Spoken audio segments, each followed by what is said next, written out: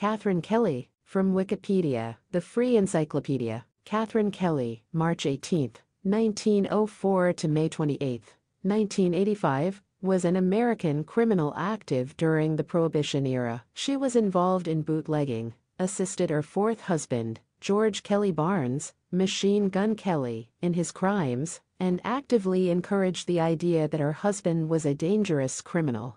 Kelly was convicted along with her husband for the kidnapping of oil tycoon and businessman Charles Evershall. Early life. Kathryn was born Cleo Lara Mae Brooks on March 18, 1904, in Saltillo, Mississippi, to James Emery Brooks and Nora Nee Coleman. When she was 9 years old, her family moved to Coleman. Her parents divorced and her mother started work as a hotel manager, subsequently marrying rancher and local political figure Robert G. Boss Shannon of Paradise, Texas, in 1927. Cleo changed her name to Kathryn before marrying her first husband, Lonnie Clyde Fry. At the age of 14, she gave birth to her only child Pauline in 1919. After 2 years she separated from her husband. She married again, this time to L.G. Brewer, but they soon separated, and she moved to Fort Worth, Texas, with her mother and stepfather. Her third husband was a bootlegger called Charlie Thorne.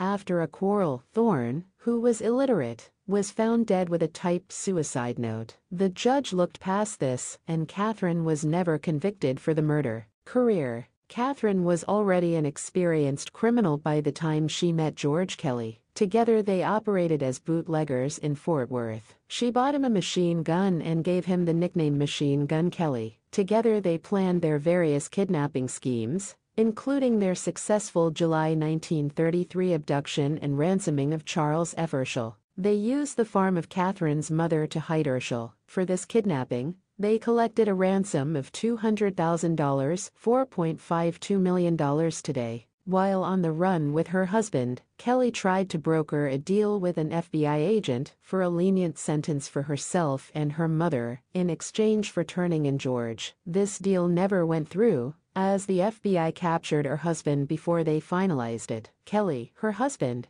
her mother and her stepfather, Shannon, were sentenced to prison as a result. Kelly and her mother were sentenced to life. Shannon was sentenced to 25 years. And George Machine Gun Kelly later died in prison in Leavenworth, Kansas. Kelly and her mother served 25 years together at a women's correctional establishment in West Virginia before being released. Shannon was released after serving 11 years of his sentence and returned to home, where he died 12 years later. Upon the death of Machine Gun Kelly, whose family did not claim the body, Shannon arranged for his burial in the Shannon family plot. Later life. Upon their release, Kelly and her mother Ora lived quietly in Oklahoma City. Kathryn changed her name to Lara Cleo Kelly and worked as a bookkeeper at the Oklahoma County Poor Farm, which was at that time a hospital and nursing home. Ora died in 1980, aged 92, followed by Kelly, aged 81 in 1985. Both women are buried at the Tecumseh Cemetery, near Oklahoma City.